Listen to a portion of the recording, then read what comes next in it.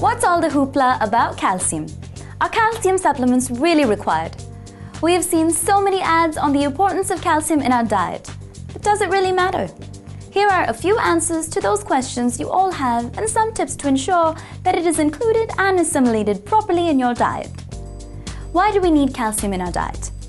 Calcium helps your body with building strong bones and teeth, with clotting blood, sending and receiving nerve signals, contracting and relaxing muscles, releasing hormones and other chemicals, maintaining a normal heartbeat.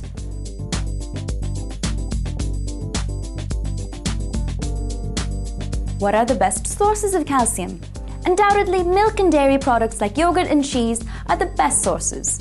In fact, a good take of calcium, particularly in childhood, teenage years, and early adulthood, can help reduce your risk of developing brittle bone disease later in life. Osteoporosis currently affects 1 out of 3 women and 1 out of 12 men. If you're not much of a dairy person or are lactose intolerant, you can include some of these foods in your diet. Green leafy vegetables, such as broccoli and spinach. Fish such as sardines and mackerel are also good sources of calcium. Almonds and nuts.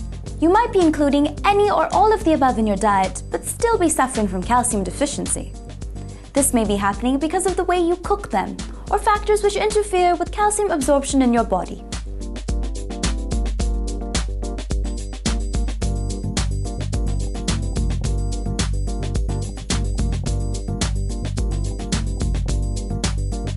So how can you ensure that all the calcium you consume is getting absorbed like it was intended to?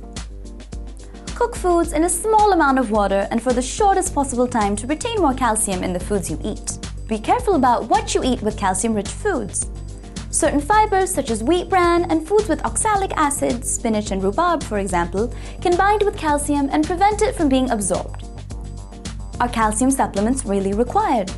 Calcium supplements are useful when dietary intake is low, but certain factors must first be considered.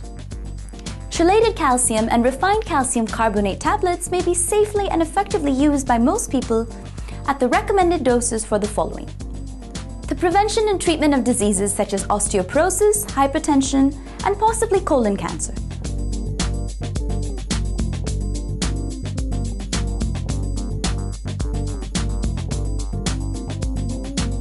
For more such information related to your health, log on to health.india.com.